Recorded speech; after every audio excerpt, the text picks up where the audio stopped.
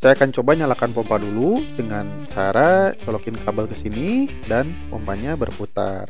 Selamat datang kembali teman-teman di channel Teknik Listrik. Pada kesempatan kali ini saya akan membahas tentang inverter. Bagaimana sih cara pemasangan kabel dari aki ke inverter ini, dan apa sih fungsi dari inverter dan aki ini? Nah, saya akan jelaskan di sini. Sebelum ke pemasangan kabelnya, saya akan jelaskan dulu fungsi dari inverter ini ya. Di sini saya contohkan inverter yang pure sine wave yang 1000 watt. Nah, jadi teman-teman itu harus tahu ya perbedaan dari inverter pure sine wave dan ada juga yang modif sine wave, yang dimana itu ada perbedaan gelombang gitu ya kalau dijelaskan secara rinci. Tapi di sini saya akan jelaskannya yang mudah-mudah saja.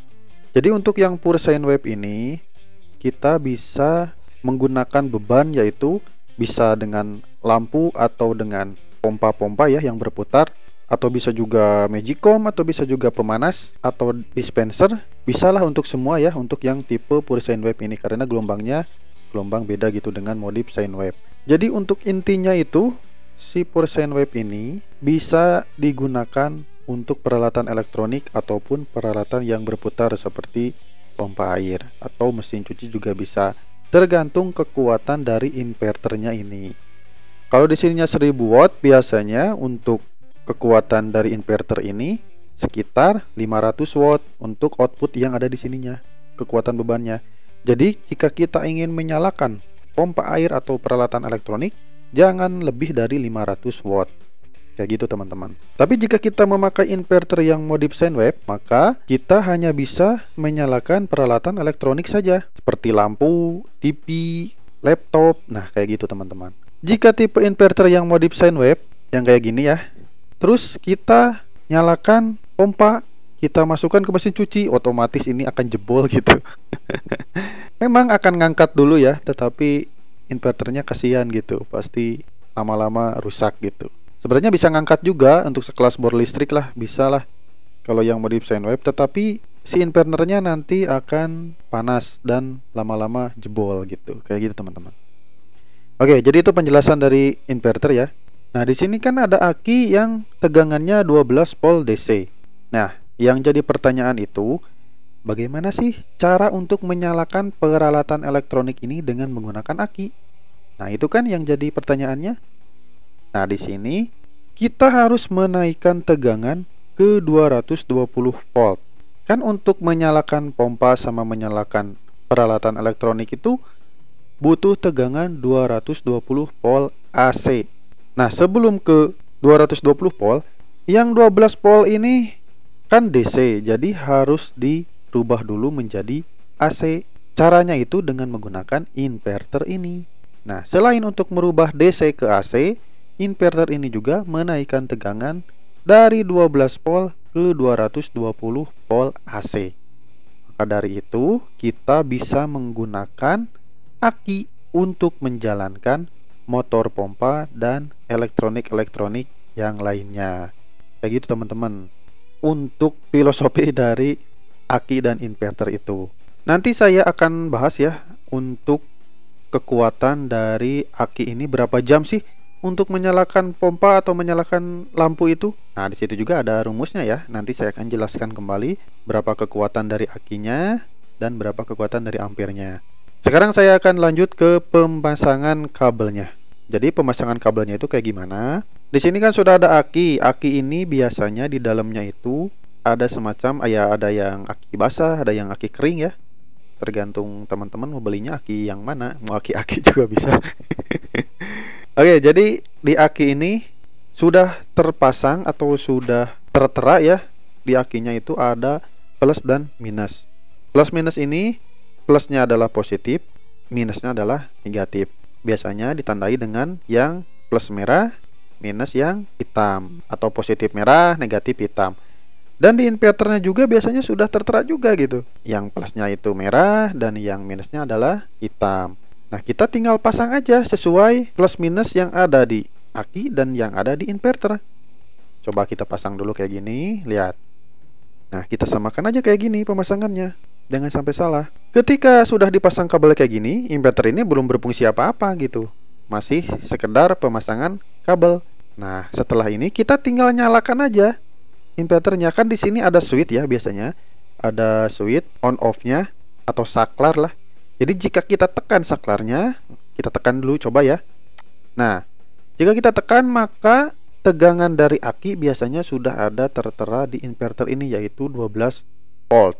Jika tegangan aki ini mengalami penurunan, nanti di sini juga akan turun nih. Turun terus. Dan biasanya di inverter itu ada semacam proteksi.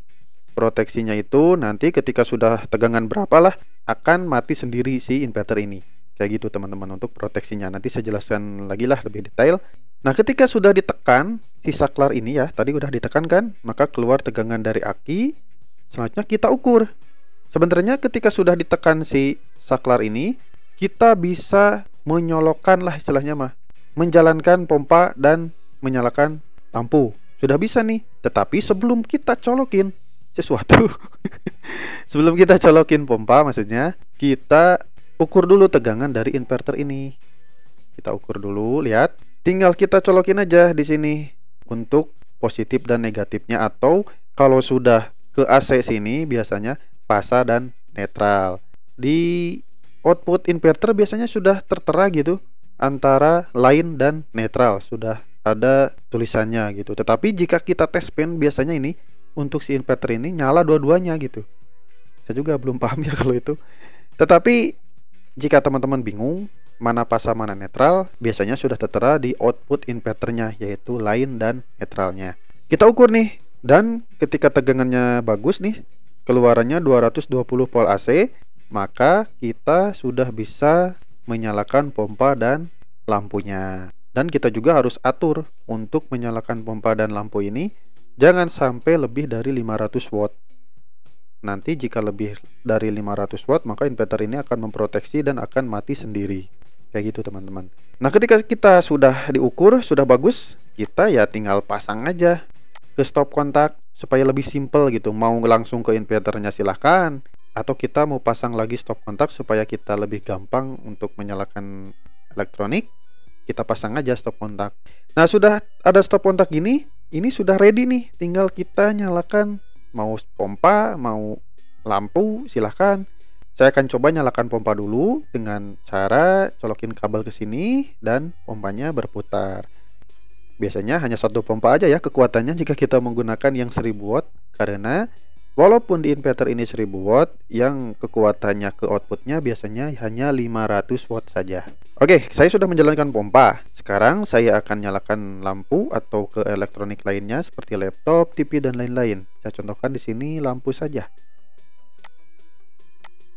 Nah, ketika sudah disambungkan ke lampu, maka untuk lampunya akan menyala. Jika sudah kebeban gini, nanti yang ada di inverter sini akan turun sampai berapa volt gitu ya, saya lupa.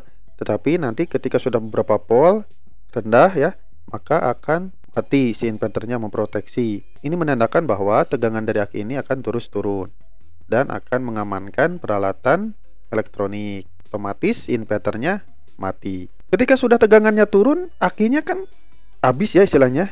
Kalau bahasa rakyatnya lah, ini akinya habis, tidak bisa digunakan kembali. Ya kita tinggal charger aja. Kayak gini. Kita beli charger atau kita punya charger khusus aki, ya kita tinggal charger akinya, kita colokin chargernya ke PLN, kita sambungkan kabelnya ke aki.